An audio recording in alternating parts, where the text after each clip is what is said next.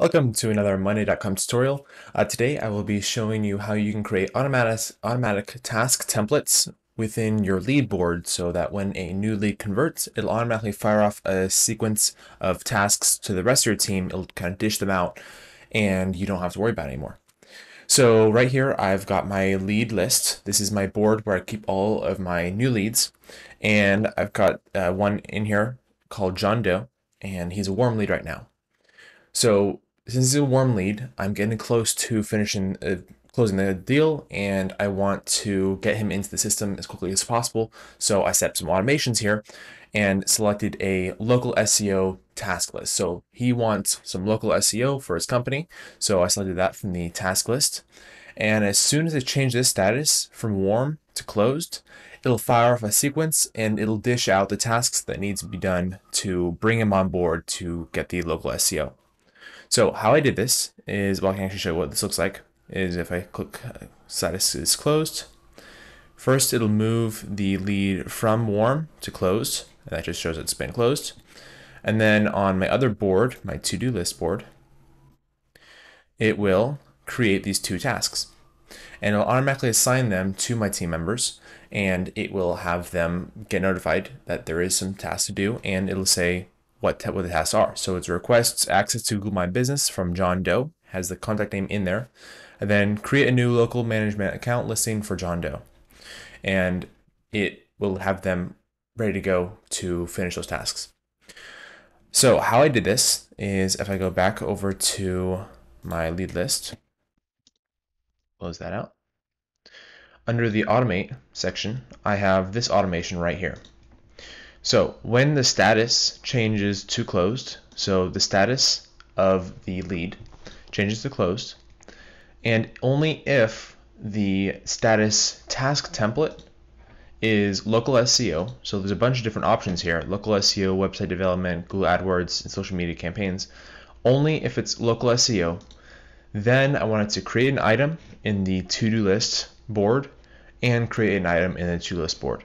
And these two items are the tasks that I want them to do to finish up, because each time a new client comes on board for local SEO, the process does not change. There's always going to be a specific tasks that need to be done every single time. So these ones that are going to be the same each time, I can create this automation where it'll fire off those tasks and assign them to my teammates. So in here, in this specific item, I have my task, which is request Google Analytics access. And then I have an additional field at the very end here called name. So the name here takes the name of the item, in this case it's John Doe, and it plays at the very end. So I have request access for Google Analytics from John Doe. And they'll automatically add the contact card in there as well, so that they know which John Doe or which contact are you talking about. So it'll show you which person that you want to get access from. Notes. This could be anything like a to-do list, like this is our process, this is how you do it. So here's step 1, here's step 2, here's step 3. It could be specific specific email addresses that you want. It could be anything that you want, any kind of additional notes that you want them to know about doing this task.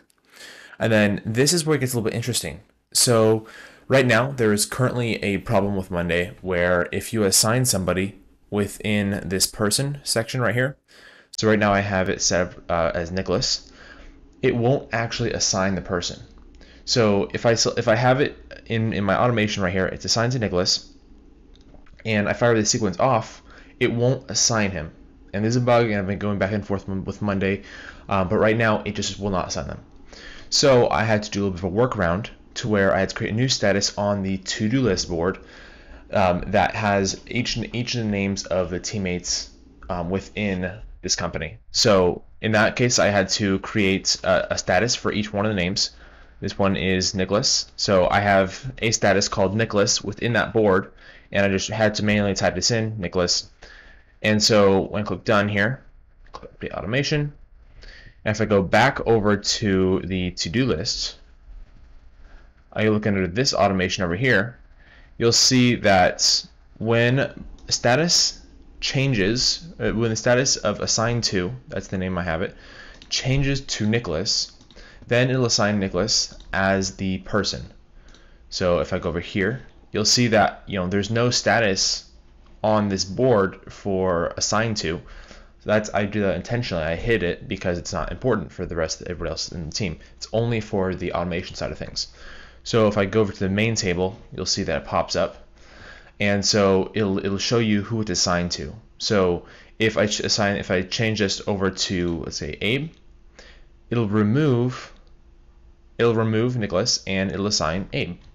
So this automatically allows me to kind of do a workaround to where if I have it on my lead list, if I select the status Abe, or if I select the status Nicholas, it'll automatically select the status over here. It'll change the status over here to Nicholas, and then my automations within the to-do list board will then kick in saying that status has been changed to Nicholas, so I want to assign Nicholas to this item.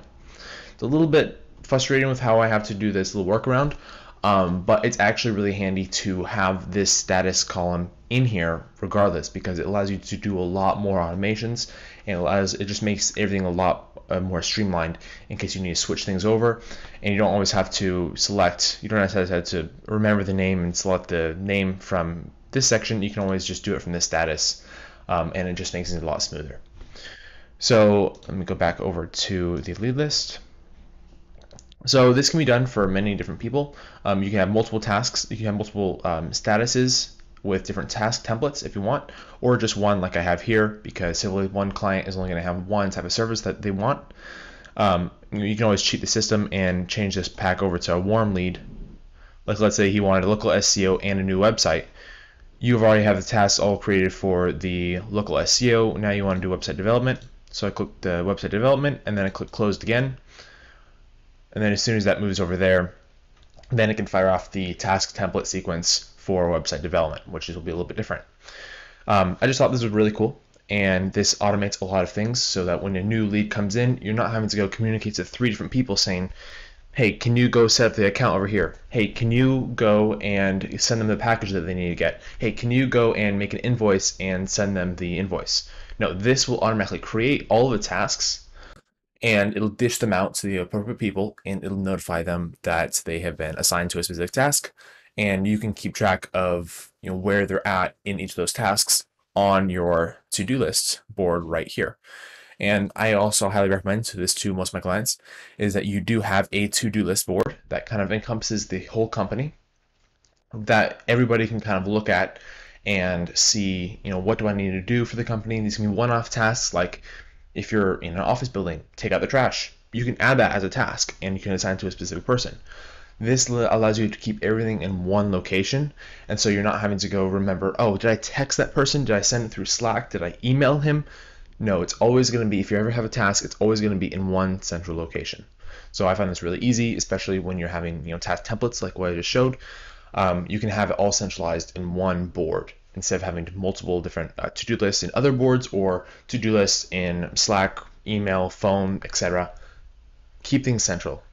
So that's just what I wanted to show you, and this can be useful in many different companies. It'll streamline a lot of your work, so you're not having to create the same thing over and over again, and I think it's very useful.